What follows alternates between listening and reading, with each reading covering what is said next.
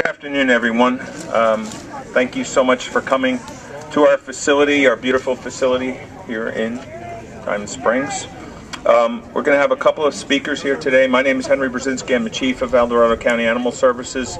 And we're going to have Don Ashton, our Director of Health and Human Services Agency, which we are under a unit of the Health and Human Service Agency. So Don Ashton's going to speak for a bit. Thank you.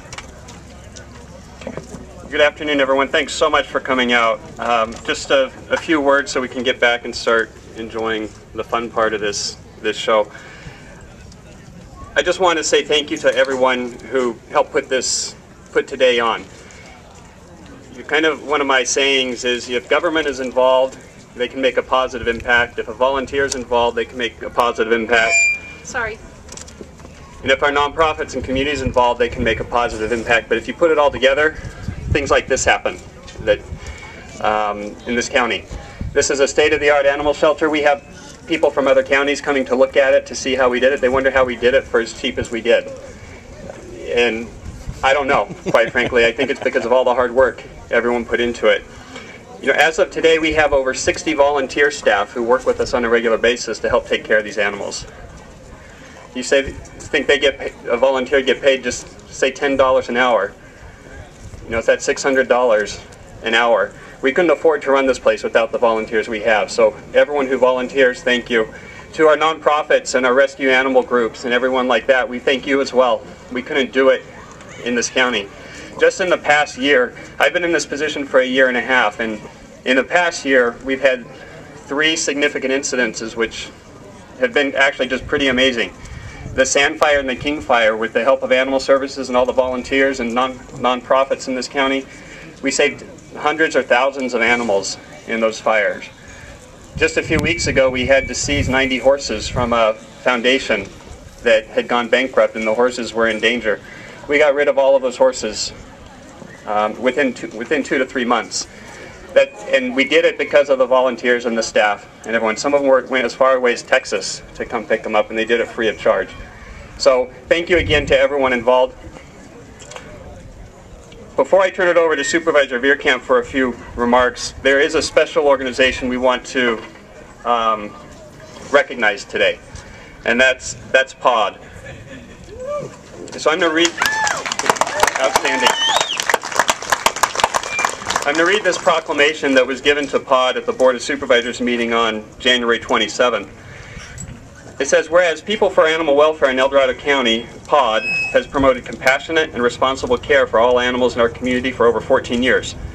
And whereas POD has provided invaluable support to the County of El Dorado through its partnership with Health and Human Services Agency Animal Services by managing the Animal Shelter Volunteer Program and coordinating fundraising efforts in support of the Animal Services Pet Aid Program.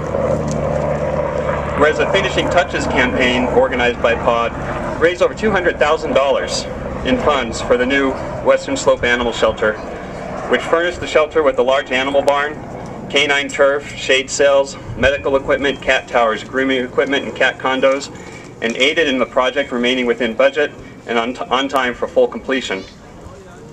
Just a little segue, if you haven't seen the barn, you walk back through the building out the back, there's cows and sheep back there right now that again were rescued from a property owner. Whereas the POD Board of Directors voted to graciously distribute $20,000 from the general fund to the Health and Human Services Agency Animal Services Division, specifically to fund a part-time animal shelter volunteer coordinator position, and an additional $18,000 in funds to the Pet Aid Program for shelter, animal medical care, and spay-neuter coupons.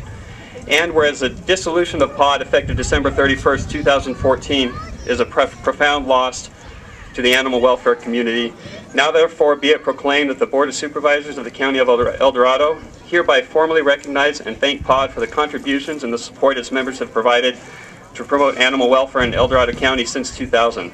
And this was passed by the Board of Supervisors on January 27th. And yeah, you heard that right. POD dissolved in December. We're panicking a little bit, figuring out what we're going to do. But you add up those numbers, it was over $250,000 that they contributed to this cause. So I believe they're around here somewhere, if they can come up.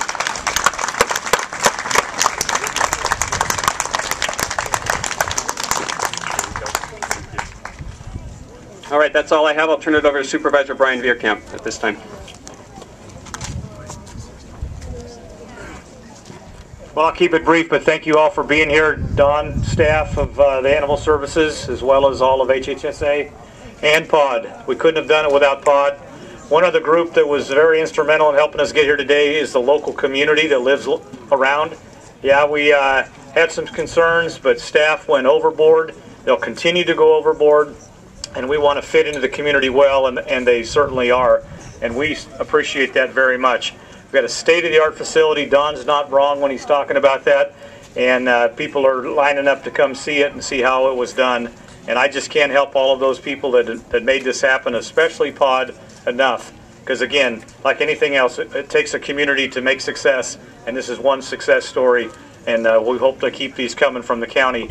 And Don, when he said got rid of, that's not a good word to use around animals. So they were successfully adopted out, and we certainly try to make that our emphasis. And for the community as well as surrounding community, actually Folsom now is talking about how to do animal services better, and who knows, it might lead to a contract or something. But anyway, county is on the cutting edge. That's a good thing for the county, and that's where we want to be. Thank you all for being here today. It's a beautiful day. I see Roger. Roger, how you doing over there? And others. But thank you. I think there's Brent back there. Brent made this happen as well. He worked hard and working on some other things. So thank you, Brent. But thank you so much. Enjoy the afternoon and take a look because it's beautiful. Thank you very much. Okay, have a great day. Again, enjoy the facility. Take a walk around. I know we've said POD a lot. Those folks have been great. They've been beside us for so many years to make this facility, this beautiful facility, come to fruition. As you'll see around, many other animal welfare groups that we partner with in the surrounding area and region, they help us complete our mission of finding homes for all of our animals that come into our facility. Somebody came up to me earlier and we were talking about the types of animals we have here. We can house reptiles, we can house lots of kittens, which unfortunately we have lots of those. Just down the streets, Animal Outreach. We have a part-time vet. We're very fortunate so that we're able to do spay-neuter. You'll see our, see our clinic in the back. Thanks to the Finishing Touches campaign that Supervisor Veerkamp talked about and Don, we're able to do sterilizations on site so no animal goes out of our facility unaltered. Our animals are microchipped, vaccinated. We provide a really good community service here, and please support us. Adopt your animals from local shelters. It's a great place to be. I do want you, if you have a chance in the back, to look at the Finishing Touches campaign wall right next to our intake area, our lobby. Many donors in our community that really stepped up to the plate and donated thousands and thousands of dollars. Again, Noah's Wish, which was an animal disaster organization, made that barn come together. They also dissolved recently, but helped with POD and getting that barn to come together, and we're using that on a regular basis. Thank you for our community volunteers. We do have so much support. If you're interested in working with animals here in our community, please sign up. You'll go through some training. We have beautiful areas out here where animals can get out and exercise, and that's what's so important in keeping an animal socialized and adoptable in a facility. It's not just being in kennels all day long. And so we have volunteers regularly taking animals out here. The shade sales, as you can see, in the canine turf will showcase all our adoption animals. The functionality of the shelter is so important. There was a lot put into this facility over time. We took an existing shell of a building and turned it into a modern shelter. I can't thank the county facility staff enough. The timing was just right. Brent Collins, I know that Don mentioned Brent, Dan Evans, Russ Fackrell, our county board of supervisors supporting this program as well as the facility. It flows really well.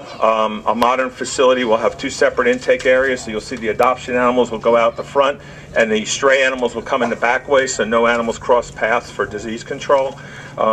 We're using modern disinfectant solutions with peroxide in it by UC Davis standards, so we're doing a lot. And again, most importantly, all the other agencies in our county we work with, CPS under Health and Human Services, APS, because we do investigations in our county. The Sheriff's Department, we have a great collaboration. just all the different agencies. It's a great partnership here in our county. Appreciate all the community support. Thank you so much for coming out, and enjoy our facility. If you have any questions, please come up to me and be glad to answer them. Thanks again.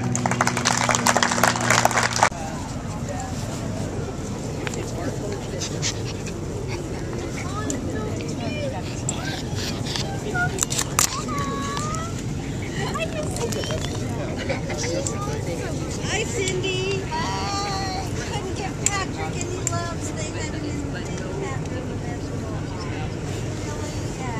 There's the cat lover right there, huh? Yeah, right. How you doing?